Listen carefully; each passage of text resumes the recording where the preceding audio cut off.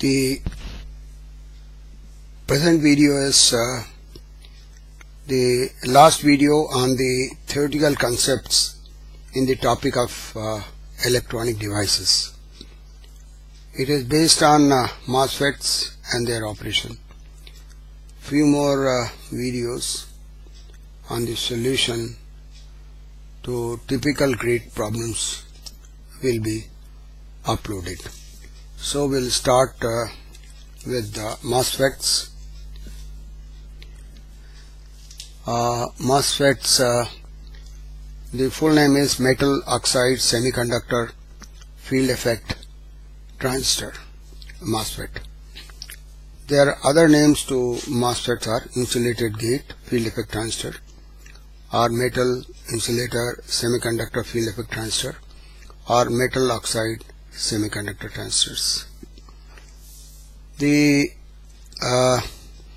MOSFETs find applications in VLSIs like microprocessors and semiconductor memories. There are two types of MOSFETs. One is the D-MOSFET, that's a depletion MOSFET, and the other is enhancement MOSFET. The MOSFET basically has a MOS diode and two PN junctions placed adjacent to it. It was demonstrated first in 1960. It's basically a four-terminal device having source, drain, gate, and substrate. This device has a very low power consumption device, and it's high yield of production. That means there is a yield of these devices when they are produced in mass is high. So there are two kinds of MOSFET circuits. One is the N-channel MOS and the P-channel MOS. Now we'll talk about the enhancement MOSFET of N-channel type. The construction for this MOSFET is given here.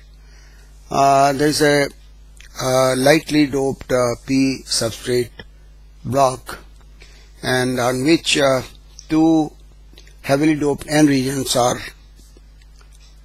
diffused, and then there is a silicon dioxide dielectric layer over the substrate, and there is a metallic contact for the gate, and drain. This metal oxide and semiconductor. This forms a MOS diode. This is forming the metal oxide semiconductor MOS diode, and this Si2 dielectric gate terminal. Drain is, if you consider drain to be positive with respect to source as being indicated here, the two N-type subregions here, regions, and the substrate, and this is the substrate, they form back-to-back PN junction. That means this is one PN junction, this is another PN junction, and this is connected through the substrate resistance. This is a basic construction of the device. The symbol for these MOSFETs is this is a channel, and this channel is broken. That means it's in three parts, it's not a continuous channel. So broken line channel for the MOSFETs, and substrate is normally connected to the source is connected to substrate as being indicated here. Arrow is from P-type substrate to N-type of channel. Since N-channel MOSFET indicates inside, and we can observe here the gate is isolated from the channel. This is a channel and this is a gate. They are isolated. That's why it's an insulated gate. And D MOSFET.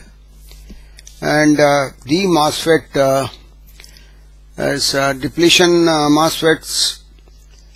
They have continuous channel. That means depletion MOSFETs do not have discrete channel. They have a continuous channel. That is the only change in the symbol of depletion MOSFETs. Now we'll see the operation of the MOSFET.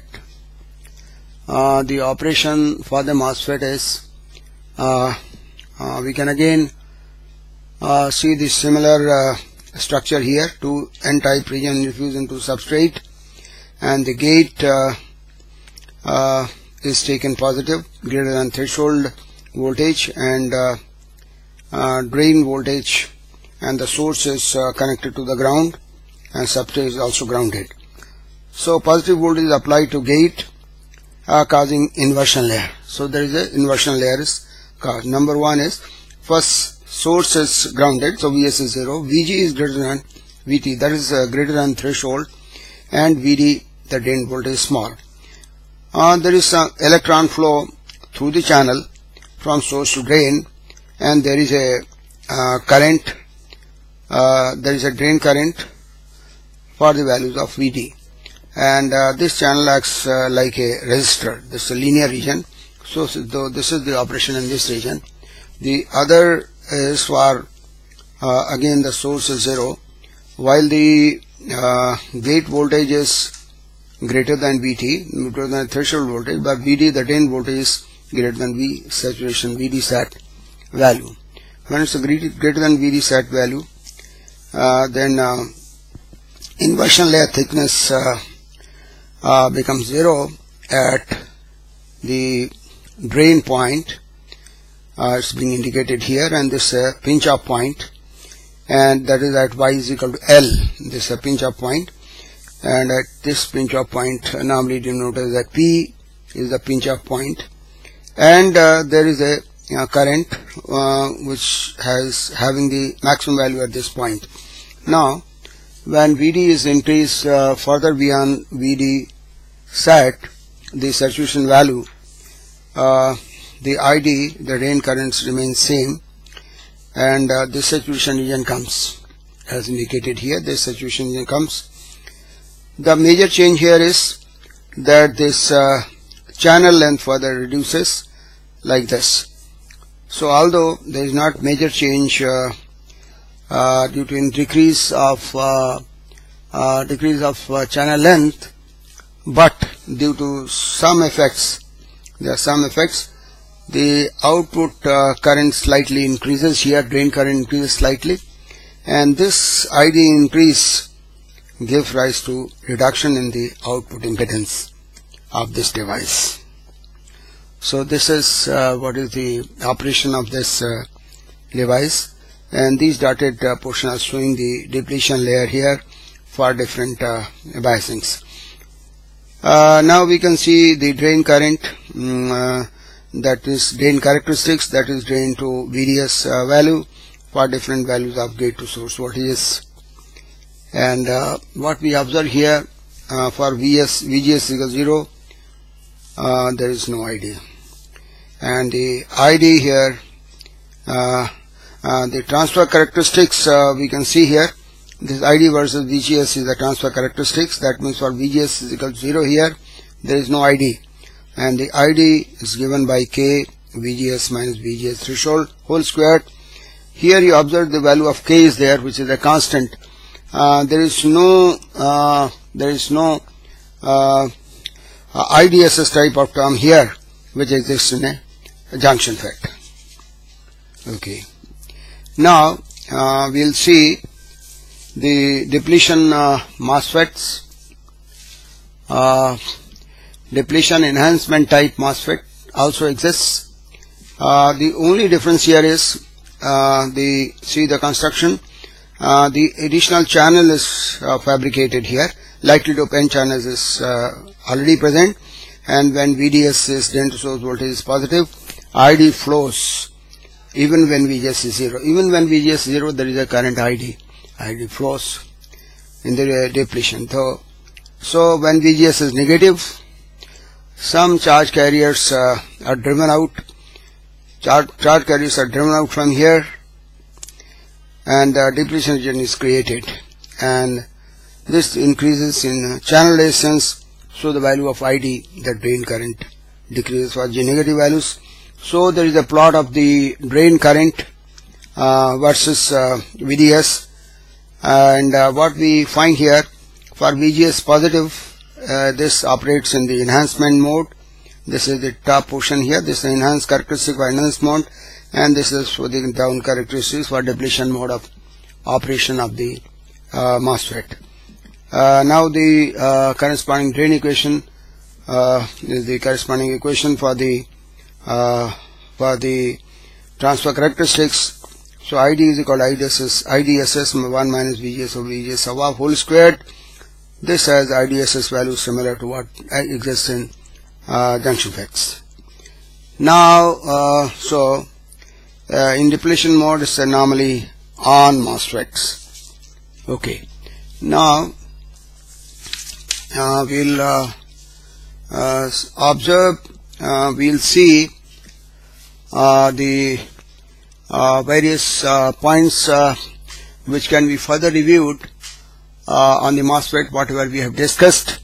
The point is, number one, the core component of MOSFET is a MOS diode, which is said to be heart of the MOSFET. The threshold voltage is the most important parameter of MOSFET, enhancement MOSFET, since it operates when the gate to source voltage is greater than the threshold. Mostly we observe silicon MOSFETs are most important for fabrication of VLSI circuits.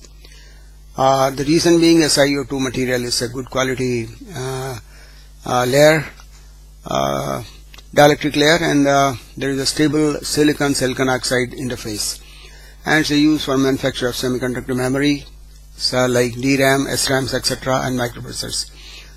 CMOS is a device which is fabricated with NMOS and PMOS combinations, and it has a great advantage of having very low power consumption. So it's a very popular device in MOSFETs.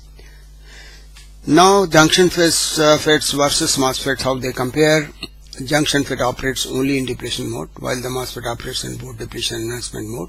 MOSFETs have much higher input impedance as compared to junction FETs. MOSFET impedance typically value at 10 power 15 ohms or greater, and junction FET drain characteristics is flatter than MOSFET characteristics. Now we compare the P channel versus N channel. What we observe here, drain current is more for the N channel than the P channel MOSFETs. This is due to the mobility of the electrons, and transconductance is more in N channel, so that's still better. And N channel MOSFET is most common in use, but the P channel finds application in the CMOS devices, where both N and P channel devices are used in a complementary form. Thank you.